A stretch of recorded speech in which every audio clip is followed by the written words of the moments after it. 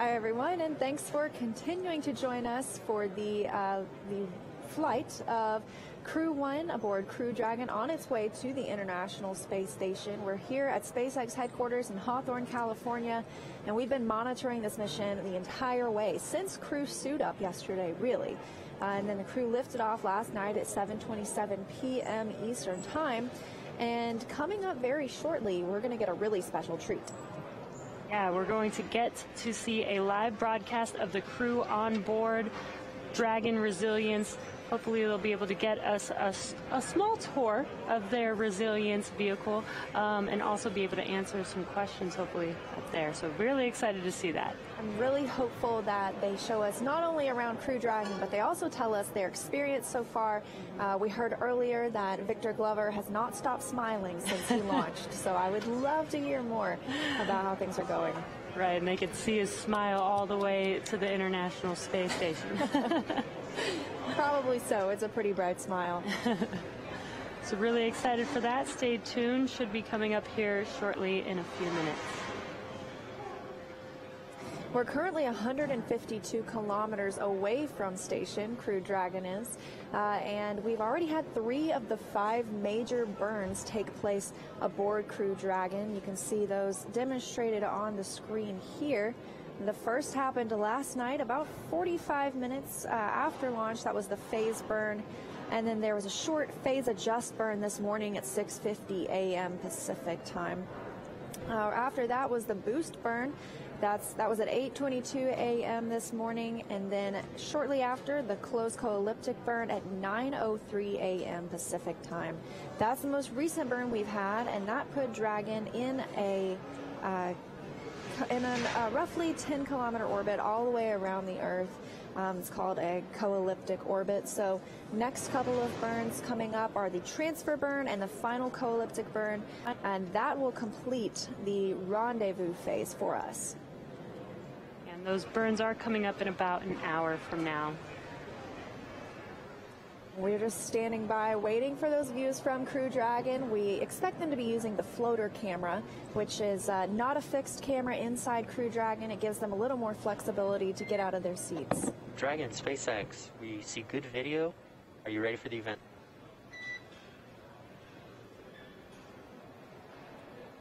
Resilience is ready for the event. Copy, we're go. Okay, everyone. Good morning, good afternoon, good evening, and welcome on board Crew Dragon Resilience. Victor, Shannon, Soichi, and I are very pleased to welcome you on board as we journey to the International Space Station. Currently, we're going to give you just a little bit of a tour of our home for the next few hours as well. And so starting, I'm sitting here in the cockpit, or the bridge, if you will. So this is where we are for launch and for landing, as well as when we get ready for docking. If you take a quick look here, you can see we've got 3 primary displays, touchscreen displays that we use to control resilience. And so we can bring up our procedures, we can bring up maps that show where we are over the Earth, and it's actually quite nice, the touch screens that we have here for controlling resilience. We also have some backup controls here, buttons, so that if anything should happen to these displays, we still have some of the critical functionality that we can accomplish with these buttons that you see here. So that's pretty much it here in the cockpit, and so now I'm going to pass you off to Ike.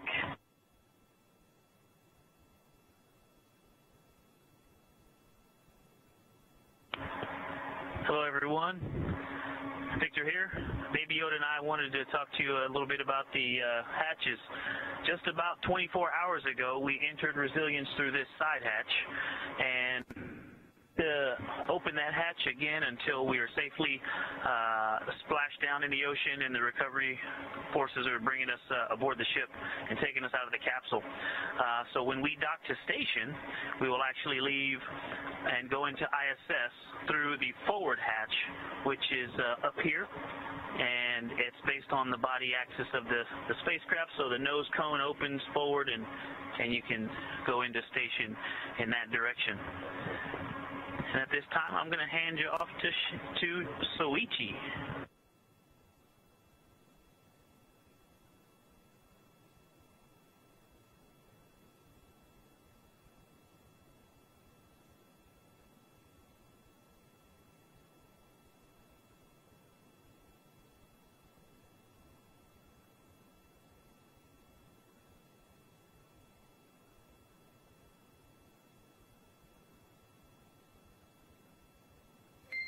And Soichi, for awareness, we're not getting audio from you currently.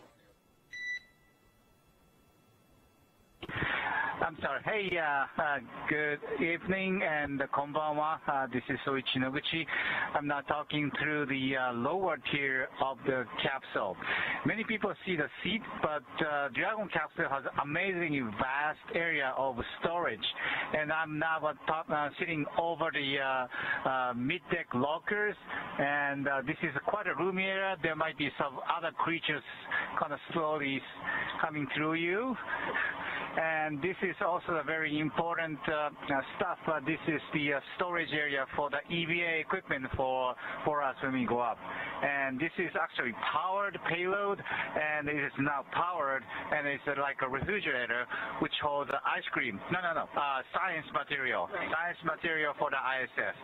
Okay, that's the vast storage area underneath our seat. Now I'm going to turn over to Shannon.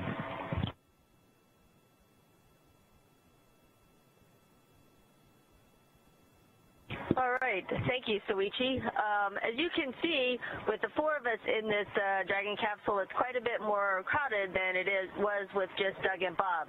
And so I thought I would show you some of what it's like to actually live on a spacecraft like this. You'll see that we actually have bags stowed all over the place, and this is for a number of reasons.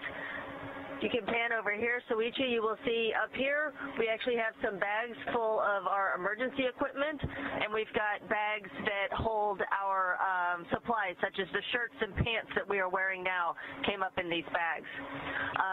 You'll also see that we've got things such as food and water stashed around, because every once in a while we like to have a snack. A little bit later on I'm going to have some trail mix.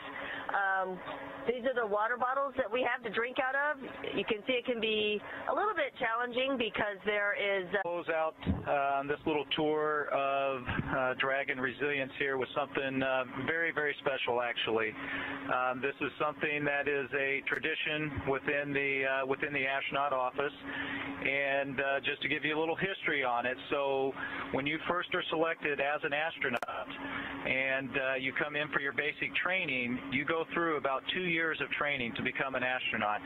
And then once that is complete and you graduate, we give each candidate now becomes an astronaut, but they're an unflown astronaut, and they get a silver pin. But once you've passed that 100-kilometer mark, you then get a gold pin. And we have one member of our crew who does not have the appropriate accoutrement for his uniform, and so we're very to be able to give Victor Glover his gold astronaut pin for passing 100 kilometers. Congratulations. Thank you. Thank you. Crew one. Crew one. Again, thanks everyone for coming out. This is just an unbelievable experience. It has been fantastic so far, and we're looking forward. You know, we're about 21 hours into a 6-month mission, and so we are very excited for us. And I think I'm just going to close it with all for one, crew one for all. Bye, everyone. Hopper, thank you so much, and actually thanks to the entire Resilience crew for that amazing tour and great event. Congratulations, Victor. You must be so excited. And this concludes the event.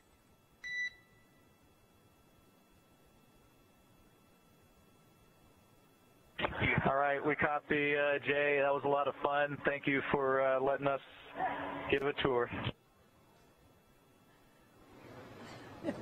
And you can see Victor Glover has still not stopped smiling, and honestly, neither have I, watching that tour of Crew Dragon. Yeah, and he got his official gold pin for passing 100 kilometers. That must be amazing. We mentioned earlier today that he did know that specific number of the height he had reached. Now he is out in space with the Crew One team. You can tell that this crew really have bonded over the last several months training together.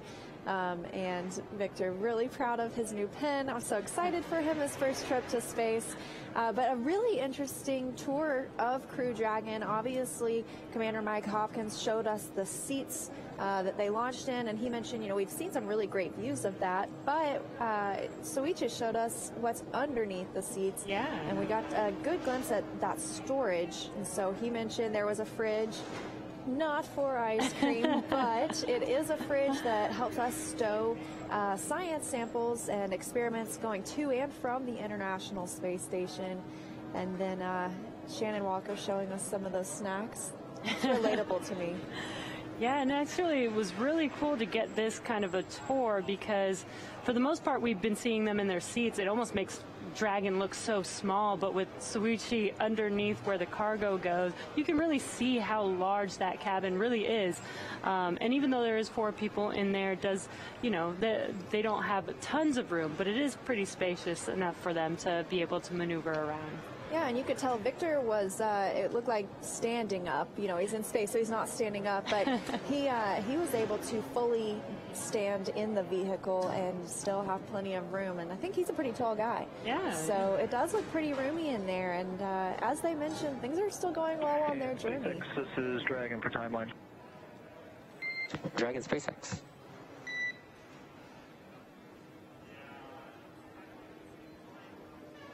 Hey Jay, just wanted to confirm with you that we don't have any other planned activities that need the floater camera, and so we might go ahead and start doing some cleanup in here around the cockpit, getting ready for approach. We concur, and that's a good plan.